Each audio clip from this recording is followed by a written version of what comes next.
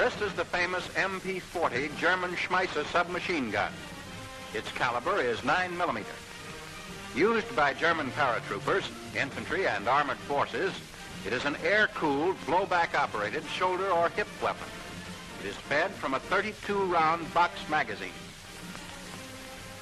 Press in on the stock lock release button to unfold the stock, which has a curved rest designed to fit comfortably in the shoulder position.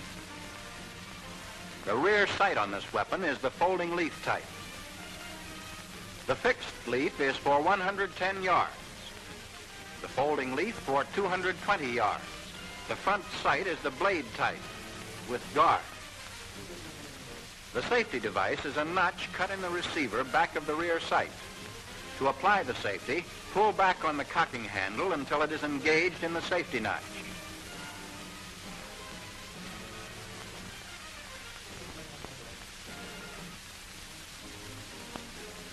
To disassemble, separate the receiver from the frame group. After unlocking the receiver lock, pull the trigger and turn the barrel and receiver 1/4 turn to the right. Remove the bolt and firing pin assembly.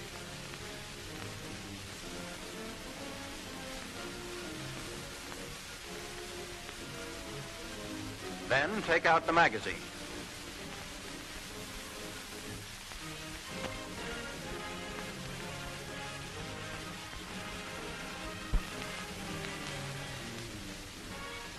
In firing this weapon, don't grasp the magazine.